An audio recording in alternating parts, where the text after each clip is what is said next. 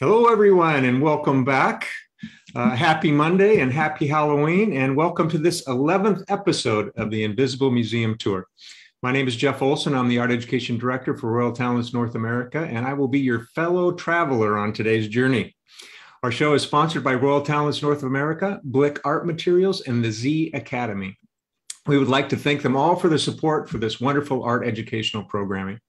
Now let me introduce our host. Her work is featured in numerous prominent private and public collections around the world, and she is the recipient of many awards, including the Alex Award in Visual Arts. She's an art historian and educator working for over a decade at the Getty Museum in Los Angeles.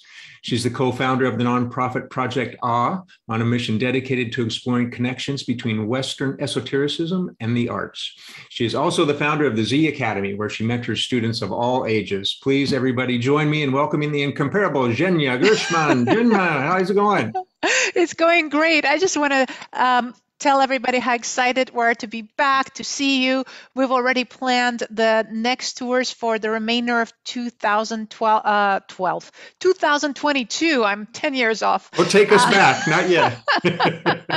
And I just want to thank that this is truly possible, a free program, educational program, because of Royal Talents North America and now Blick. I'm so proud that the two of them are sponsoring this. Thank you so much.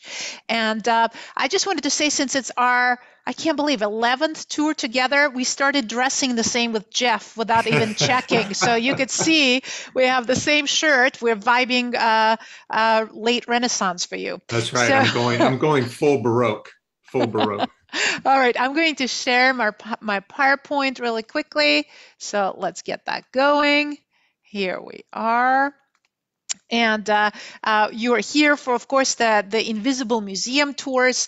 And today, I love to do something different every time. So today, you really are a witness to magic, a witness to transformation, to mysteries. You are going to be not just witnessing, you are going to be actively decoding and partaking in alchemical and Kabbalistic exercises. So I hope you're up for it. It's 10 a.m. in Los Angeles. It may be 12 or 1 p.m. or in Europe, it might be evening. I hope you're ready for this journey. So we begin with the idea of talking paintings. This is how we advertised this segment. And I really wanted to show you that this tradition exists from early medieval times in Western European art. And here we have a panel from Madrid, from a beautiful museum, Tisha I can't pronounce it. Jeff? Yeah, your guess is pretty. All right, somebody in the audience help us. Titian Museum.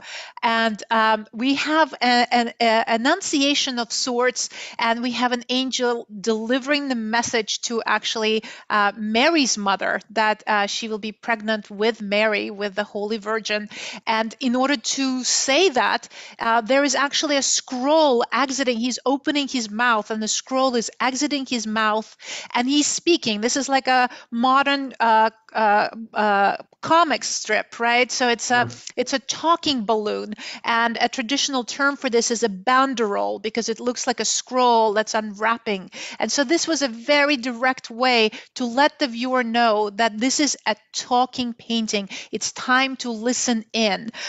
Most of the time, these type of talking paintings were reserved for religious imagery, so it is not surprising that the text would be in Latin. So my daughter, who took Latin, helped me decipher it. Ego sum angelus domini atemisus. I am the angel of the Lord sent to you. So sent to you to give a message from God. A beautiful detail.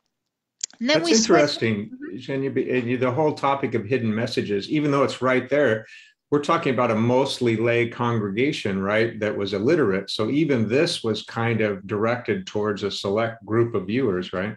It's very interesting. You know how we are really going to talk about the confluence of text and image, right? And how you can even take in text as an image. And we've moved away from text towards emoji, basically images. And if you showed emoji to a medieval viewer, they'll probably just not understand what in the world we're trying to say. But we add like 7 of them, and all of a sudden you know exactly how the person is feeling. So there is this idea of text as being as a symbol, which is the medieval, Renaissance, and Baroque viewer are going to be really great at reading, right? So it's very, very interesting metaphor and indeed an exercise. So here we have, even though we're talking about a lot about Rembrandt today, of course, we always go back to Vincent, who adored Rembrandt. I can't think of Rembrandt without Vincent. And he has many amazing quotes on Rembrandt. And he said, Rembrandt is so deeply mysterious. And that's what the stress of today's tour is, the mysteries today, that he says things for which there are no words in any language. And I pause here for just a moment because we are indeed going to be studying words in Rembrandt's art. But in order for us to warm up, I want to show you how there are deeper mysteries that for which there are no words, and yet Rembrandt is able to tell us. And this is the best example, the Jewish bride. And we're going to be seeing a lot of Jewish subject matter today, about which we're going to talk about the confluence between Christianity and Judaism, a crossover between the religions to reach deeper depths of mystery. And this amazing painting, as we know, Van Gogh sat for hours in front of, and he said if I could even sit, a week in front of it with just a glass of water, he was so moved by it. And a little warm up is that it's called The Jewish Bride. And the title actually was stuck onto it by one of the historians early on, trying to attribute a title to it. And because of that, so many scholars had guessed who this couple might be. They suggested this could be somebody as Abraham and Sarah, or Isaac and Rebecca. One scholar actually said, no, it's Titus during his wedding. It's Titus himself. So regardless who this is, what we see and why these parallels of a couple, like the loving couples like this, even perhaps Rembrandt's son, is because we do see the moment of tenderness and love. If I had to think about the most tender painting in the history of art, this is the one that comes to mind. But here's my first question to Jeff and our audience. Why in the world, if they're loving each other, if this perhaps even could be a wedding moment, an embrace, why aren't they looking at each other? So if hopefully our audience can participate and type a few of their suggestions, but of course we'll start with Jeff. What are your thoughts, Jeff?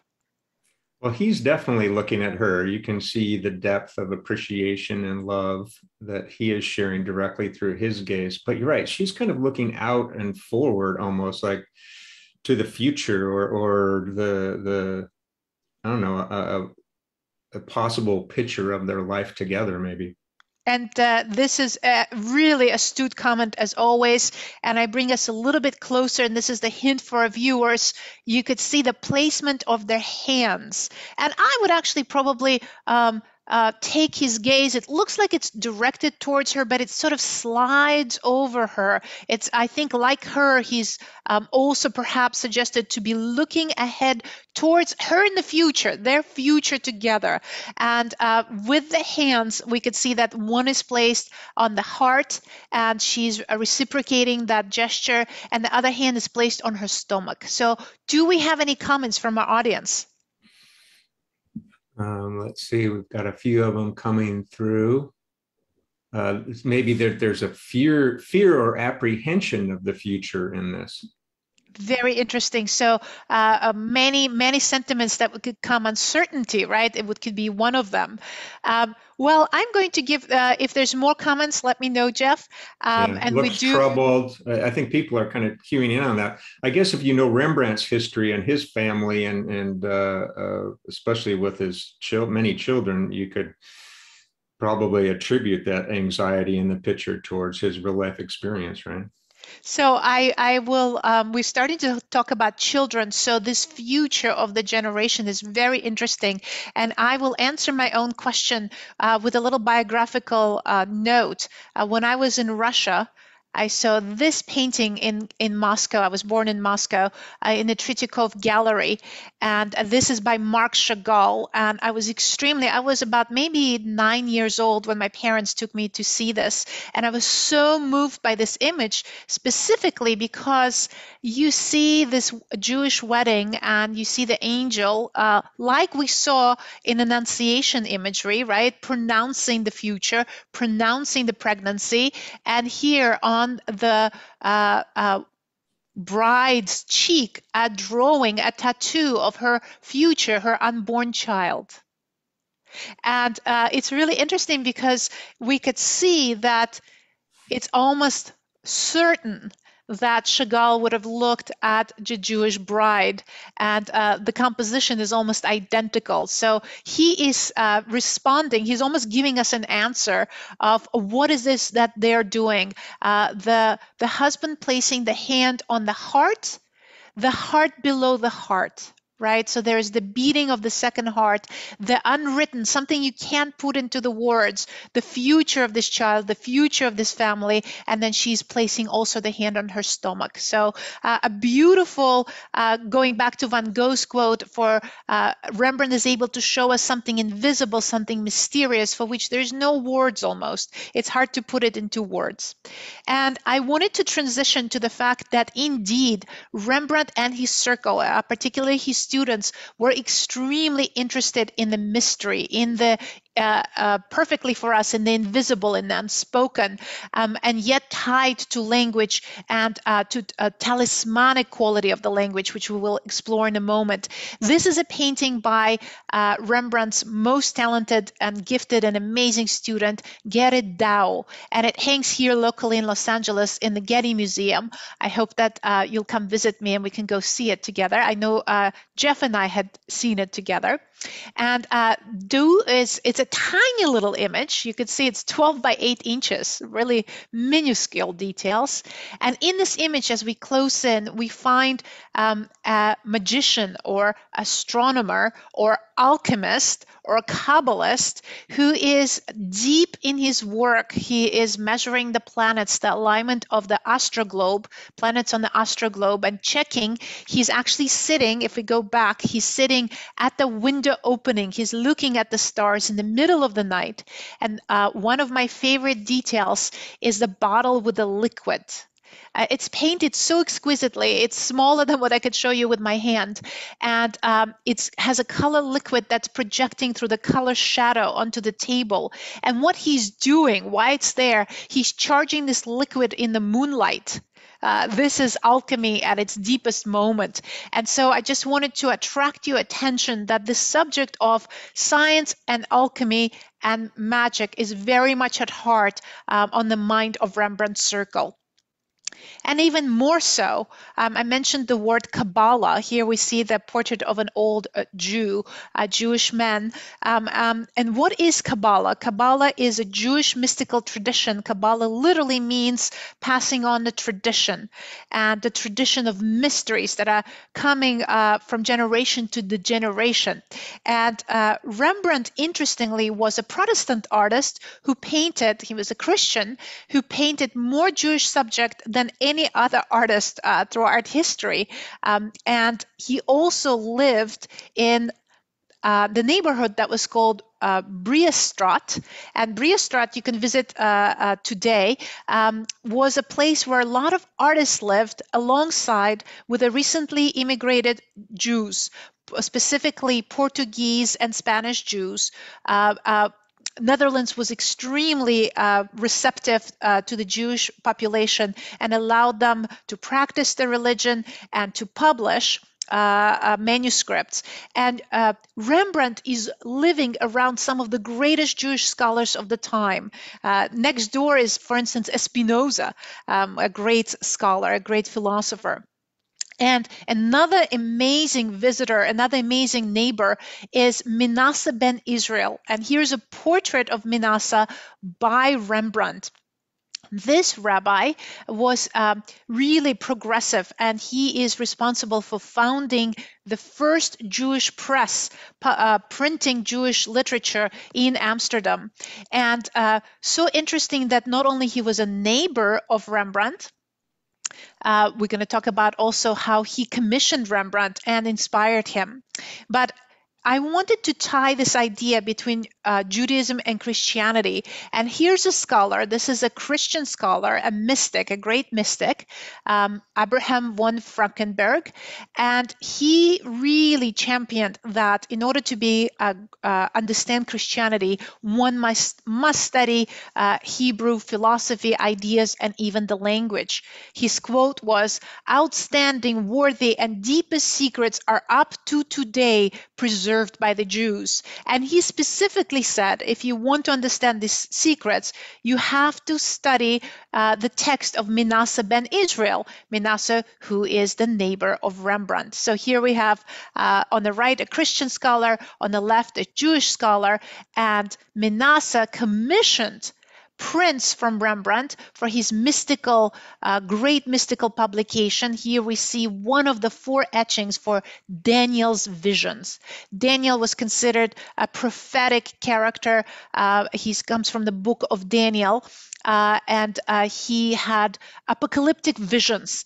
And in his apocalyptic visions, they are supposed to be of great meaning for the rest of the world, not just the Jewish population, but everyone, foretelling the future. Here we see one example of Rembrandt showing you the beasts appearing. We could see a parallel in St. John's visions, apocalyptic vision. There seems to be a great crossover in this imagery. And Ben Israel is responsible for inspiring and whispering the ideas and the concepts and execution to Rembrandt on 2 of his most mysterious images. And that's what we're going to study today. The first one is a colossal painting. This is 66 by 82 inches in National Gallery, London. Have you been to this museum, Jeff? Yes, it's a wonderful museum. It's a wonderful museum, and this is an amazing star in their collection. It's Belshazzar's Feast, and the subject of this painting is actually a mystery, a revelation that's happening right in front of our eyes. We could say a prophecy, an ancient prophecy that is appearing right in front of us. What's happening if we look a little bit closer?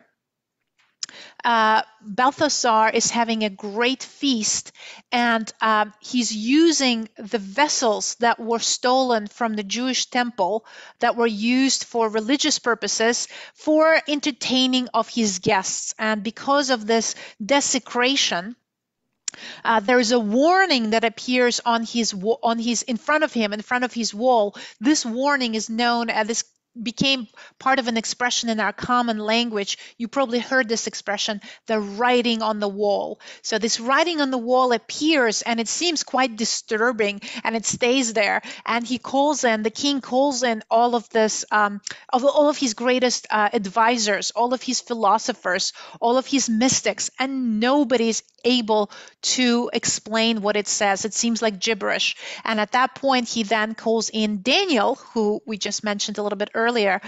Daniel, the name Daniel literally means judged by God. So he calls in this young man, this young Jewish man who happens to be at the Babylonian court because he was brought at some point to it. He was stolen and brought to Babylonia. And Daniel looks and interprets this message. But the first thing I wanted to ask our viewers, and Jeff, of course, here is the feast. Here's the close-up of the painting. We see the writing on the wall. We see the vessels. We see the guests. We see the king standing up in awe and fear. Where is Daniel? Can you find him? Oh, man. And this is, of course, a question for our viewers. Can you find Daniel? Let us know what you think. Yeah, I mean, he can't be the one writing, right? That's can't be. That's God's hands, right? Yeah, that's God's hands. Looks like Rembrandt's wife. I don't know. There's a figure that's kind of in shadow back there, maybe. Right? I'm But not then he sure. would be you. What I Yeah, love there must about be a Jeff. symbol for him somewhere in here. Maybe this lion head or. Jeff, what I love about you is that you never fall into my traps and you never answer if you don't know. I love that you say, I don't know, this stumbles me. And that's sometimes a very profound answer in itself. Daniel is not here. It Yay. was definitely a trick question. And that's what I want to do with our viewers is train ourselves not to fall into reading the story linearly, but to think in this magical presence because it's very important. We are the Daniel. We are coming to see, we are called into this table. We are the one who are looking at the magic writing on the wall, and we are asked by Rembrandt to interpret it like Daniel was asked to interpret it. So I want us to be on the lookout. We're in this magical position, right? We're in a powerful position. Jeff, A+ to you as always. So besides the writing on the wall, of course, the vessels themselves are main characters here. And I just love what Rembrandt does in the composition. Notice how he, instead of turning the vessel sideways, he turned the vessel with its opening towards us. And if you look closely, can you see what's happening, Jeff, with the vessel? Well, it looks like something's pouring out of it. Correct. So it's regurgitating, it's throwing up, it's rejecting the party liquid. This is Rembrandt interpreting. This is not in any text, right? He's saying this is unholy, like spewing out.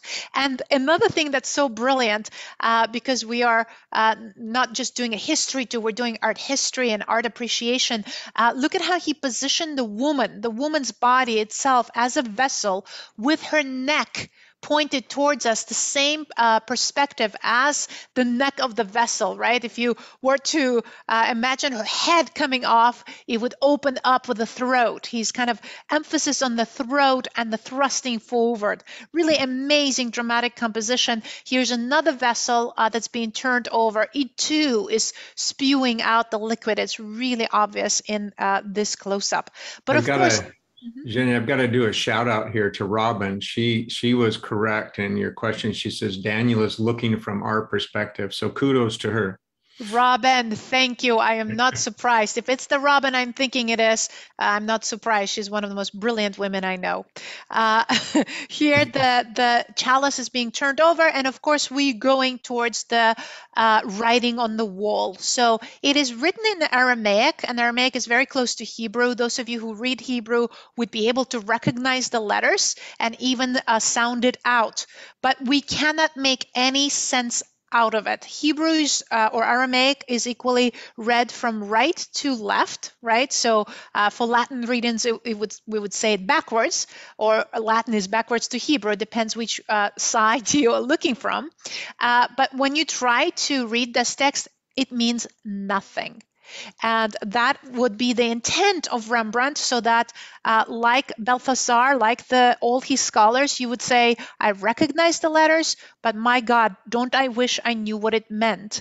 Until we realize that it is specifically coded in 5 columns and meant to be read vertically. So all the words are vertically. And what they are, many, many. So the first 3 letters is just the, you could read M and Aleph, mene, tekel, Ufrasin. And Ufrasin, Ufarsin is spelled out in 3 letters, so 2 columns. And how Daniel, when he reads this out and spells this out, how he interprets this, it says, many is numbered, and this means that your days to the king, this is a warning that your days at the court as a king are numbered. And he emphasizes it twice. Your days are numbered. You have been weighed. This comes from the Egyptian tradition, right? That carries over to many religions, that the scale of justice, right? You have been weighed. And if you are too light, that means that your deed have not been good. You've come up light on the scale. You have been judged and you've been too light in your deeds, not correct, not just. And Ufarsin, your kingdom will be divided. It will no longer belong to you, and your enemy will take over. So You could see that this is a very menacing message. Now, this precise configuration of letters is found in Minasse's publication. So Minasse is the one who's teaching Rembrandt how to interpret this painting, how to show it, and even a lot of the Jewish people would not be able to understand it at the time. This would be a really high, mystical, learned individual that would take understanding of this. And it took centuries to even, there's so much writing about it, there was so much misunderstanding. So you are receiving this message right now. Kabbalah means receive. You're receiving this from Rembrandt directly the way it was intended. Now, this is extremely interesting. Jeff noticed God's hand. This is in a tradition of the Jewish tradition that you cannot show the face of God. If we step back for just a second, we could see that God is represented. Basically, his voice is represented. The letters represent we are hearing God. And it's also, if we go step back, it's the source of illumination, right? All of the light is coming from that message, right? So this is extremely interesting. But God's hand, it's in the act of writing. And Rembrandt was criticized by the scholars that said that he confused Nun with Zion, and that it shows that he didn't really know Hebrew. So the last word, as you remember, is Ufrasin, ending with an N, and that would be the letter Nun in Hebrew. But when we look at God's hand, the very last letter looks like Zion, right? So it looks like a shorter N, or Zion. And they said, you see, Rembrandt didn't really know what he was doing. But when the painting was x-rayed, Nun in the longer letter was written, and God's hand was removed, just kind of aside to it. So Rembrandt painted it correctly, and then later changed his mind and painted God in the act of writing the writing on the wall. So this is Nun incomplete. He is about to complete the long letter. So what that means, going back to Robin's observation, that we are actually witnessing with Daniel and with everybody else in the court, not the painting from 1650s, but right now, right this second, if this happened in front of us, right? Isn't that amazing, Jeff? That is. He is amazing. Yeah, and from that, oh, sorry, that's that I meant to show you Zion. That's the shorter letter. So it was incorrectly thought that Rembrandt was writing Zion, but Nun, indeed, he's writing.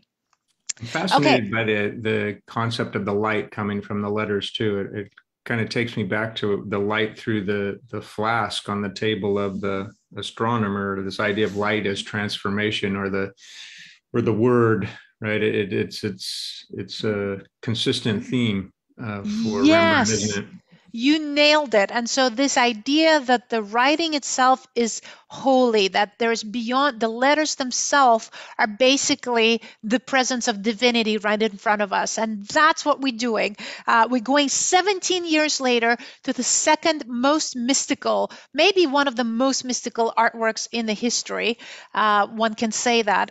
It's in this case, it's an engraving. So unlike a painting, it's been reproduced so many times, and its versions are housed in every museum you can name.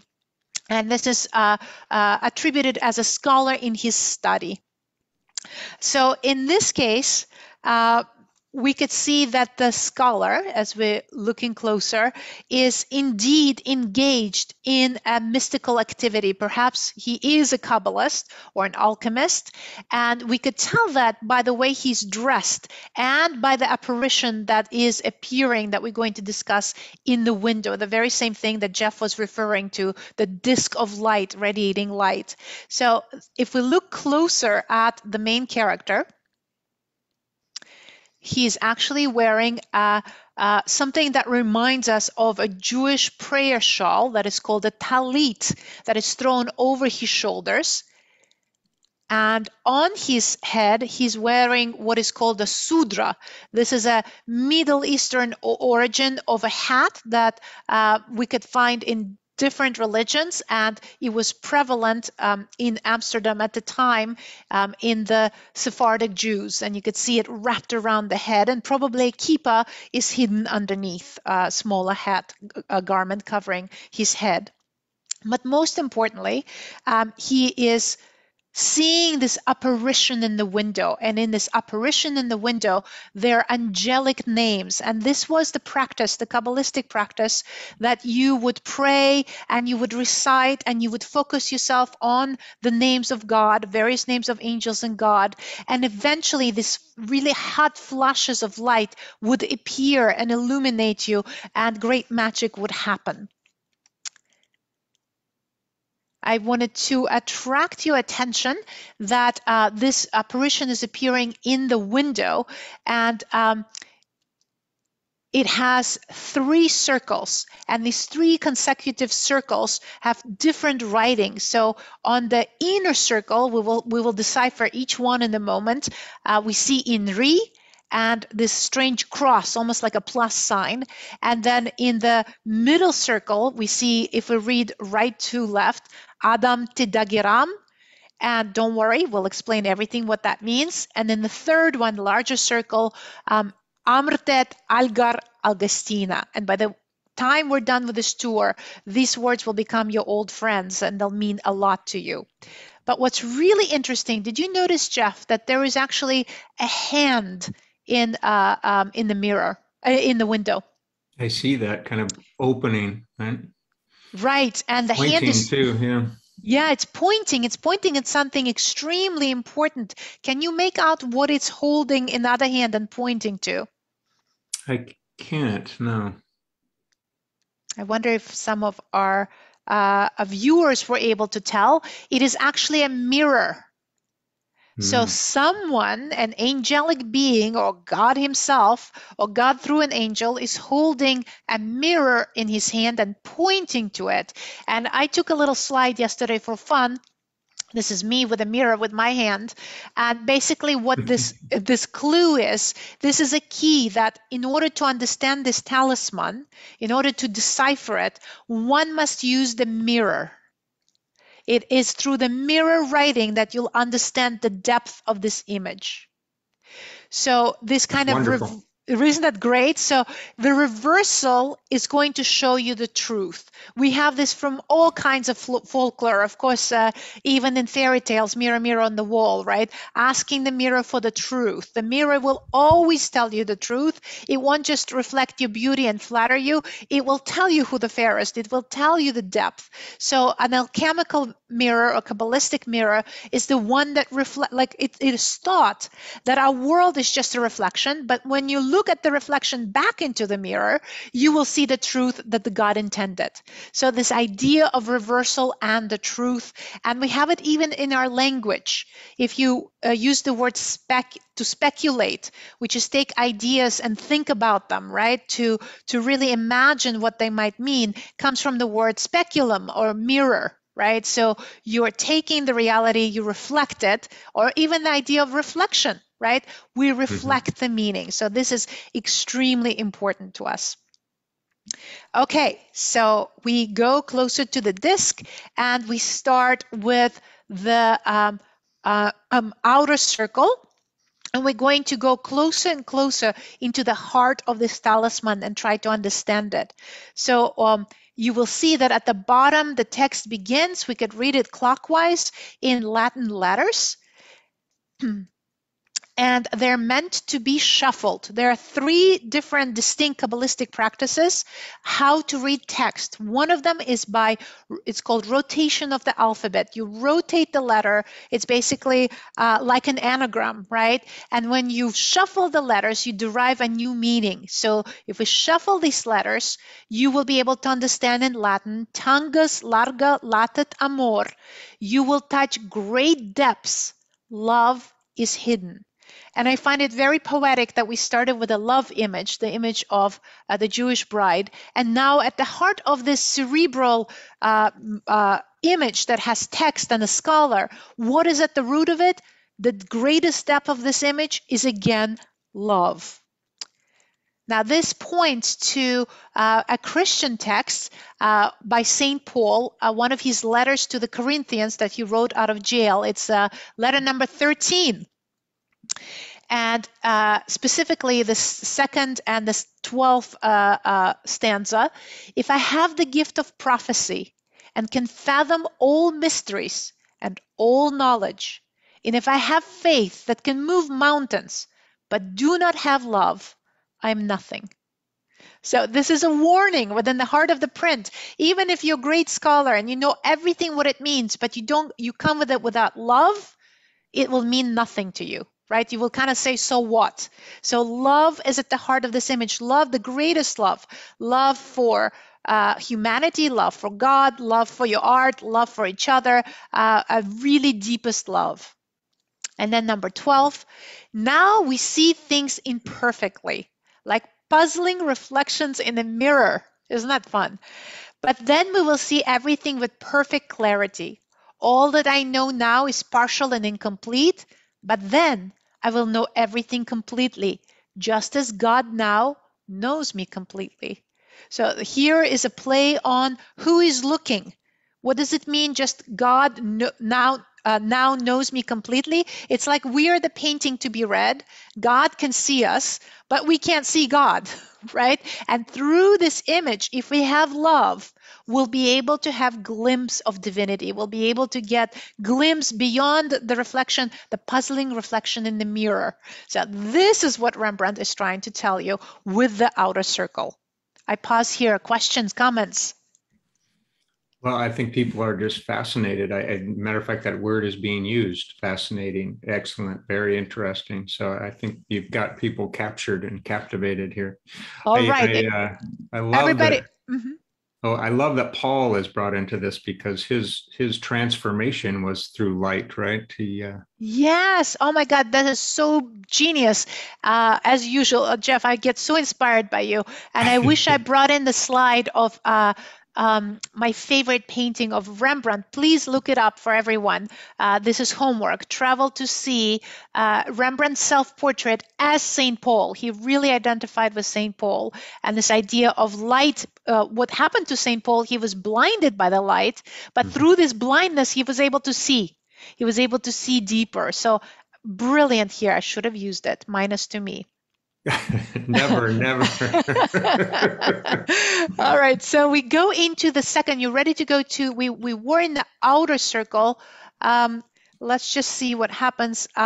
Oh, no, we actually stay with the outer circle one more moment. Sorry, it is so deep that I'm trying to take you to such depth. So you see at the very top of our phrase that we were deciphering, there is the word alga, right? So if we use the mirror and read it backwards, right? It would be, read it for me, please, Jeff. Backwards, alga backwards is? Agla. Agla. So agla is another Kabbalistic method, an acronym, or in Kabbalistic term, we call it notarikon. And that is a practice that you take the first letter of the word and you spell out a sentence, a full meaning behind it.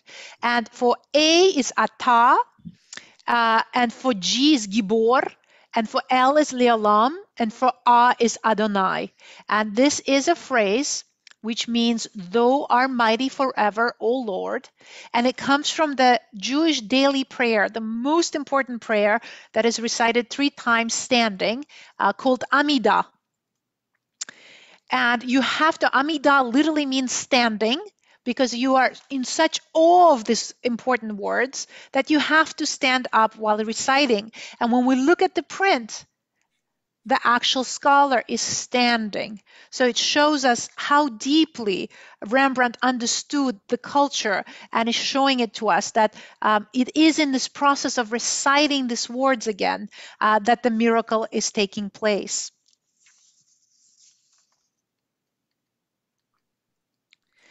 I wanted to take you towards the full sentence where it comes from Amidah, and it comes from the second blessing, actually, that is known as Guverot, which literally means a power. And when we read the entire sentence, you will see we read from right to left. So you are mighty forever, O Lord, restorer of the dead you are. So very interesting. Where comes the power? It comes from, for God, you can actually reverse time. Time is just for people. He can bring back the divinity, the power, the higher power. Death is nothing. And this, of course, in the Christian mind, would bring up the images of Christ raising the Lazarus. And this is my favorite painting at Los Angeles County Museum here locally as well in Los Angeles. A tiny little image, 37 by 32 inches, not a huge painting, but showing Christ raising Lazarus out of the dead. This particular talisman, we find it in actually functioning Jewish coins and talismans and pieces of paper, agla, and it was used particularly for helping against fires. So this is a very interesting moment. Why would this, the rising of the dead, would actually protect you against fires?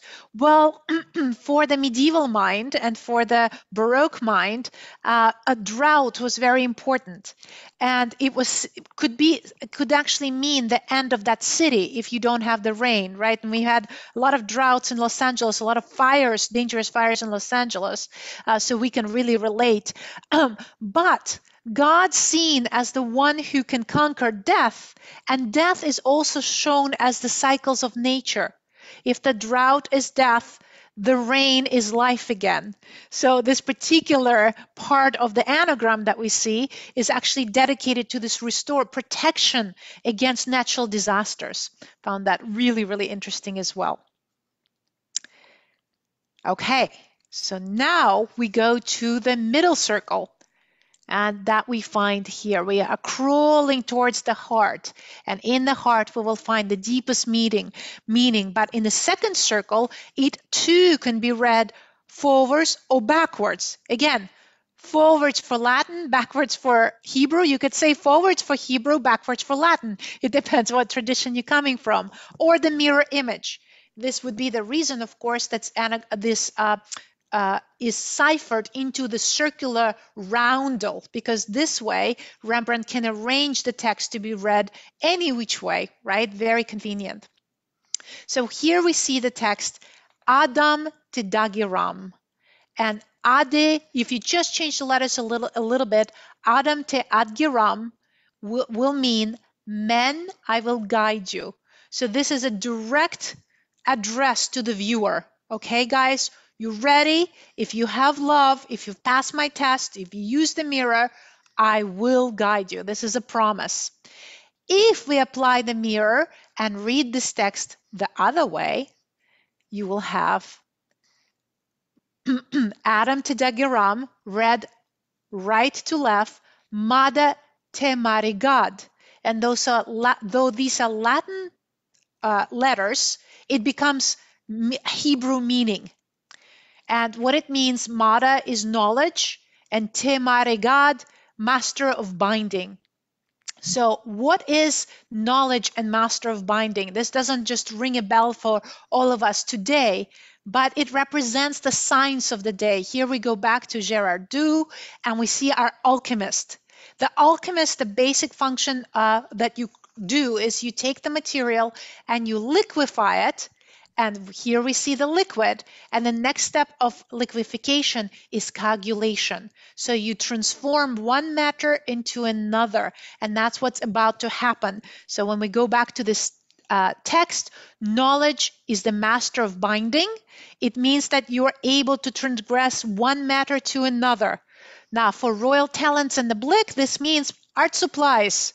It really means paint. Paint is the deepest alchemy, right? We take all these materials and they turn them to oil paint, things that I use in my painting, right? The Rembrandt paints. So here, artists at the time and alchemists shared the laboratories, shared their ideas. We still do, right, Jeff? Absolutely. It's something that I talk about a lot when I'm teaching. as well, the artist as alchemist, and the evolution of pigments, and the close alignment between the making of the materials and the meaning of the work. It's really a fascinating And it's so exploration. interesting, right? Because we're talking about magical practice, and those of you scientifically inclined might be saying, what is this superstition? But art is magical. We're taking this, little bit of dirt, turn it into yellow ochre, and make gold appear in a painting, Yeah. right? All about transformation. All about all transformation. about, and we witness this. And for Rembrandt, why would Rembrandt be attracted to Kabbalah and mysticism and all of this? Because he sees this potential throughout his paintings and etchings and drawings. He sees how images can be transformative, right? Mm-hmm. So now we go to the heart of the painting, and we find the letters INRI, INRI. And INRI is a classical tradition to refer to Christ, which literally you see here spelled out to represent Jesus of Nazareth, King of the Jews. And this was a little note that was attached to the top of a cross to mockingly identify Christ as the King of the Jews. And it became a tradition to encode and imply Christ through these 4 letters. I show you here a Rembrandt painting, and those of you who want to see it a little bit closer for homework, it's actually in the Church of St. Vincent in Amsterdam, not a museum. It would be wonderful to see it in person. I do know we always have viewers for these tours in Amsterdam, so please go visit it for us. You'll see, even from far away image, that it's written 3 times on a piece of paper above Christ on the cross, because Rembrandt was so educated that he wrote it in Hebrew, Greek, and Latin, not just the Latin abbreviation. So really a brilliant, educated man. And INRI, for an alchemist, the alchemist wanted to show this transformation, that liquefaction and coagulation. How can you take this concept of Christ and look at it how it implies even a deeper meaning? What does Christ represent? And I really thought of Christ as the 4 elements of matter, right? So if you take these letters, I in Hebrew is Yibashah, which represents land or the element of matter. N is Nur, light or fire. R is Ruach, or spirit, representing the air. And Yim would be sea or water. So it's showing that we have a literal story of Christ, but Christ is also representing the 4 elements, the creation, everything, like the spirituality was thought of. So I found this very, very interesting. But when we go back to Rembrandt's roundel, you'll see that there's something else that occurs to him. And at the top of the roundel is not I for INRI. I is to the right. At the very top is R. And INRI is rotated in such a way that it actually spells out RIIN. Now I have to warn you that I in contemporary Dutch in 17th century, I and J in capital letters was spelled the same. So this is RIJN, which is the last name of, drum roll, Jeffrey? Rembrandt. This is Rembrandt's last name, Rembrandt van Rijn. So he saw in this amulet, which is already, he's borrowing this. He's not inventing this amulet, but he's interpreting the entire image and how it should be read, right? He's orchestrating our reading of it. He sees himself as the artist, as the creator of those 4 elements, right? He's identifying, right? And this was really interesting. It's not aggrandizing. It's more to think about artist as the creator, artist as a magician, artist as an alchemist, and say, I understand. I am within this circle as well, right? And for all of the artists watching, I think this is such a wonderful tradition. Can I interrupt for a second? Yes. There's a question. I'm not sure whether you have the answer or not, but I thought it was a fascinating question. it's the idea of, when did this idea of looking at a mirror begin, or when do we start seeing it in art? So it's a very interesting question and has very deep traditions. It's one of the oldest magical practices. So you'll see it all the way back as far as the documents allow us to look back. It's described in the documents. But at this time in 17th century, there was a very popular alchemical text, and it specifically emphasized the use of mirror and art. And there were 3 or 4 different methods. One of them was a cylindrical mirror. So you would draw an image in perspective and it would make no sense. But when you would put a cylindrical mirror in the center of that image and look through the reflection, it would create a perfect perspective and you'd be able to read the image perfectly. An example of this practice you'll find in Holbein, and he will be one of our stars wonderful. Yeah. in 2022. The anamorphosis, right? The skull that is in the ambassador painting, right? Stretched, and it makes no sense. It looks like a UFO hanging, but when you walk away from that painting, you turn diagonally, it forms an image of a skull. So this idea of using mirrors was very prevalent in Renaissance, beginning Renaissance, and in the height of the Baroque. And there were literally texts that would instruct you how to use mirrors to code your art and decode it as a viewer.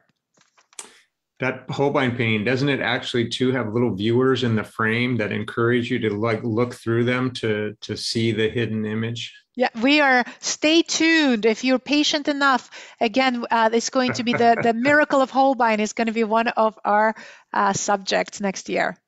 Fascinating. Wonderful.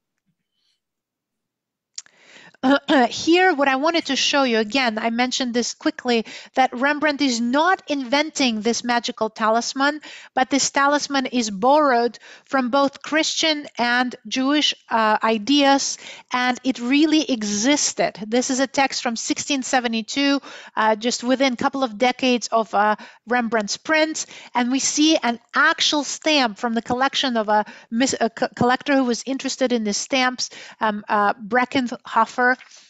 And what I wanted to point out, if you look at the top, on the right and on the left, these are mirror images, right? Because the stamp, the nature of the stamp, when you print it, what you see on the print is a mirror image. And that is very important to me for you to understand. And here we see that this is an exact talisman that Rembrandt is using in his print, but that Rembrandt's artwork is functioning like a stamp. What do I mean by that? There is a reason why he didn't paint this image. There is a reason why he didn't draw it, right? He used the engraving plate, because by nature of engraving, you engrave an image, but when you pull the paper print of it, it's a reverse. And in this way, the plate and the printed image act like a mirror of each other. So magically, like a stamp, you're activating the talisman in both positions. So to me, I think there's a profound understanding why Rembrandt decided to use the material of engraving and printmaking rather than painting and drawing for this subject. I love that. I love that feature, that the idea of the process itself, speaking to the content of the painting. And in this way, I can even take it further and suggest to our viewers that perhaps Rembrandt is not looking at this as an artwork, but as a talismanic magical practice. Making this print is protecting himself, creating a talisman for him and his family, perhaps. So there is a real act of understanding of how these words and magical incantation work here. This is another book of amulets, and it shows 8 different amulets inspired by the Hebrew mysticism. And number 8 is again the exact talisman of Rembrandt. Again, I wanted to show you how knowledgeable he was and how deeply he understood the functioning of this piece. And again, here, the difference is that he took the exact talisman but rotated the R to be at the top, right? I remind you of his biographical insertion here. R for Rembrandt, R for Rhine, right? And indeed, I wanted to go to his signature. And since we're talking about Rembrandt today and how words function in his art, he almost signed almost every work of art he made. Signature was very important to him. And I mentioned this early on in our first tour, I think already now a year ago. So I'll come back to this briefly. So this will be for a reminder for who watched me before, but very interesting for our new viewers and a great reminder that Rembrandt's name itself carries deep meaning. First of all, when he was born, he was named Rembrandt without the D. So when we look at this name, the D in his name is self-imposed. When you look at legal documents, he always signs his name without that D, simply Rembrandt. If you try to pronounce the two, the D is silent. You won't hear the difference, but it makes a huge philosophical difference. He also writes his name, as he adds the D, separated. It's no longer one word, it's two words. Can you see the space between? Rembrandt. And this I have to share. This is my discovery. A few years ago, I wrote an article about this. It occurred to me that I better look up the meaning of these two words. And in Old Dutch, when we look at the two words, rem means dim or dark, and brand with a D means bright, fire, light. And how do we know Rembrandt best? Is by his amazing mastery of chiaroscuro, the separation of light and dark. The technique that it is also extremely mystical. If we look at it through the alchemist way, right, separating the light of the moon and the sun. If you go to the Genesis, to the beginning of the Bible, the first, in the beginning, God separated the night and day. It is the deepest mystery, which is contained now within the signature of Rembrandt. Every time he writes his name, he reminds us of the mystery of duality between light and dark. That's wonderful, Zhenya. And after hearing what we did today about his interests and how he put these messages and his attention to the detail, it makes this seem even more clear and intentional, right? Yes. And do we have any comments or questions before we have the grand finale? Let's see. Go back. There are so many things happening here. Lots of comments happening. Lots of amazement. People, of course, are really enjoying. Somebody else said the same thing, Laura. I love the idea. Etching is an amazing practice. So that process of it is really resonating with people, and folks loving the images that you're sharing as well. Great. If you have any questions, we're going to be here a few more minutes, so please send them to us or comments. We'll love to hear from you and address your thoughts. So I wanted to come to the conclusion with looking back at Rembrandt, and there's a great quote that's attributed to him by his early biographers. And I've never shared this before, so I want to share it with you today. A painting is complete when it has the shadows of a god. I read it again. A painting is complete when it has the shadows of a god. So this is very interesting because we have light and enlightenment and radiation as kind of a visions of God. But what Rembrandt is trying to apply to us, that shadow is equally important. Without shadow, we have no light. And if God casts the light, then from light we have the greatest shadow. And if you touch by the shadow of God, you're touched by light. And here we go back to his name, Rembrandt, dim light or dimmed light. And we look at the chiaroscuro in his eyes. One eye is in light, one eye is in the darkness, in his division in his face. And he is touched by God. And I hope that all of you felt the touch of Rembrandt through this Talking Paintings tour. Wonderful, wonderful. There's some questions coming in now, Zhenya, and I love that finish to it. It is so true, right? There is not one without the other. And we use that as painters often, and we can go back to to Rembrandt for that. And somebody brought up a great question here too. They were wondering if Caravaggio was influenced by Rembrandt, but it was probably the other way around, wasn't it? At least in terms Correct. of the use of chiaroscuro, but Rembrandt definitely took it to another level with the hidden symbolism or disguised meanings. Caravaggio's meanings were much more on the surface of the painting, so to speak. So this is a tour that I once would like to do, and I'm reminded by this question. I'm actually comparing the black and the dark Caravaggio versus Rembrandt, and I'll take an opportunity to give you a quick preview with this answer. Of course, it is Caravaggio who influenced Rembrandt. Rembrandt never traveled to Italy. If you were an educated painter at the time, the dream was to travel to Italy on a grand tour and be inspired by Caravaggio and other masters. He didn't have that opportunity, but his teacher did. Peter Lastman traveled to Italy, was so inspired by Caravaggio that he started almost a whole Caravaggisti school in Amsterdam. And so they always say that Rembrandt did not travel to Italy, Rome traveled to Rembrandt. And so he was from early on extremely inspired by the chiaroscuro, chiaro being light, scuro being dark, from the early on from his teacher. But the main difference for me between Caravaggio, who I adore, and we're going to have a special tour next year as well on Caravaggio and his mysteries, and Rembrandt, Caravaggio's black is the true black. And it is flat, and it is like a black hole. It swallows you. It's infinite. There's nothing in it. It's extremely theatrical. It's like being on stage, and it's backlit so that everything in the front pushes forward, everything in the back disappears. Rembrandt's dark or black is full of mystery. When we look in his dark passages, we start seeing faces and hints and words and images and overpainted areas that are coming back through and insisting. So it is not their lights that are different, it is their darks that are philosophically opposite. Fascinating. Wonderful. I look forward to that. Caravaggio's, definitely one of my favorite painters as well.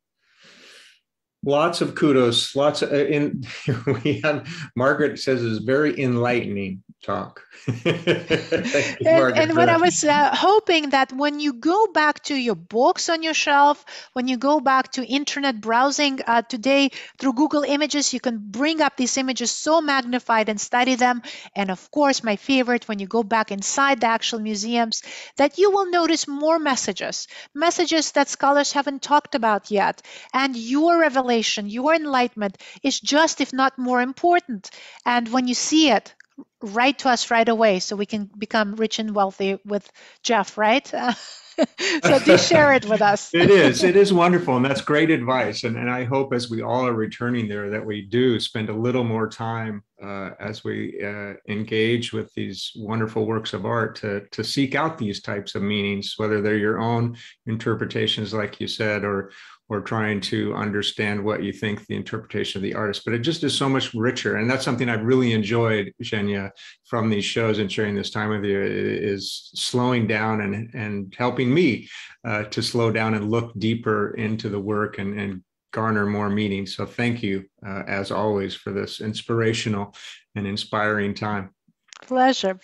Well, there's a lot more. I tried to stay in an hour today because I know our 1 hour tours spread to almost 2 hours in the past, but the information was so dense that I didn't want to make it too complicated. I wanted to actually make it friendly and feel like it had developed inside you and made sense to you. So I tried to make it a little sweet and short today, but I'm happy if there's any other comments. Otherwise, we're really coming to the end. Absolutely. And well, it'll be a catalyst, I'm sure. I like that, to tease us a little bit with what I'm sure is a very rich and deep study. And definitely continue to make comments. Zhenya is fantastic about going back and reading through them and responding. So even if you didn't catch the beginning and go back and then something comes to mind, continue to comment and we'll continue to engage. And thank you again, Zhenya, and thank you everybody for joining us. Did you have one more thing you wanted to announce? I was just going to say, I will post that publication about mirrors that's contemporary to Rembrandt. So look out for that. I will post the reference. The interesting part, some of these original books you could still buy on eBay. You can buy them in reprint for $15, or you can buy them for a few $1,000s, the original text. Text and books are still not as expensive and artworks today. So it's amazing to have something like that in your collection. Perfect, perfect. And I guess one more announcement too would be, in the interim, since we're only doing them live every other month, we were just talking today how we're going to be posting links to previous episodes. Now, you can always go and look them up on our Facebook page at Royal Talons NA, but we're going to go ahead and post some links to some YouTube channels that Zhenya has created, so you can go back and maybe stimulated to go back and look at some of the previous episodes, because there really is a link between them. Things that we talked about today, like Zhenya pointed out, are related to previous talks. So we'll encourage you to do that, and we'll be posting those as well. And a special thank you to Jeff for always surprising us with his hats. My pleasure. My pleasure. Got to have fun. You got to have fun, right? Get into character. Can't wait to see you next time. We're going to see you in January with, as I said, I always like to make it different. So the next tour will be dedicated to a woman artist, one of the greatest draftswomen ever in history of art, Katie Kolovitz, and her political sentiment of what an artist should do to make a change in the world. So it will be far from mysterious, but very moving and very still politically resonant. Very powerful images. You cannot look at her work and not come back emotionally affected by them. They're really, really wonderful and powerful images. That'll be exciting. All right. Thank you, everybody. We will see everybody next time on the Invisible Museum Tour, and keep an eye out for those links to previous episodes. We'll talk to everybody soon. Take care and have a happy Halloween.